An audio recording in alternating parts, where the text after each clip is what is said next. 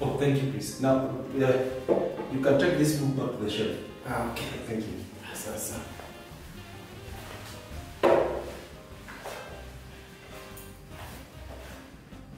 As you saw, I only spoke and water came. I didn't have to go by myself.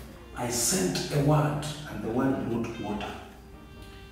I sent the book back to the shelves. I didn't carry it personally, but I spoke and the word took it back to the shelves. This is how powerful words are. Do you know, for people to date, someone must speak.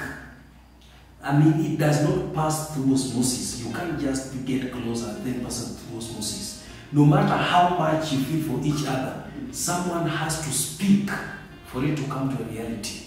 That people now form the whole family out of a statement. Words are so powerful, and sometimes we use words carelessly, thinking they carry less weight.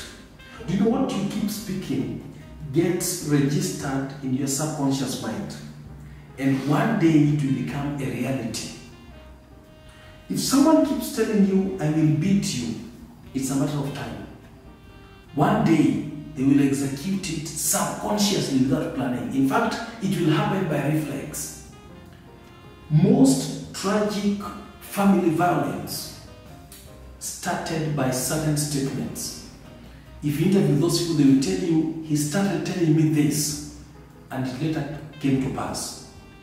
Most people who committed suicide started making certain statements that people took lightly, and it came to pass. Many children have become unruly, not because they were so from birth, but because they were labeled by their parents or the people around them. If you keep calling your child a fool, you're a fool. One day, they will prove you right. They will behave the way you call them. If you keep telling them negative words, one day the negative words will become a reality.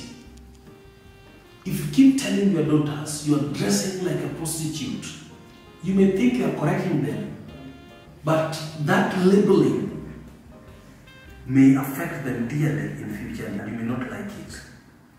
Don't speak negative words to children. They can end up living the reality. Don't accept funny nicknames. As people keep calling you that way, subconsciously you start acting that way. So funny nicknames, names that connote evil, are very wrong, but people laugh around and enjoy them aimlessly. Don't accept nicknames. Don't call children nicknames. Don't brand them names of wicked people. It is not right. You can label them wrongly. Speaking is free.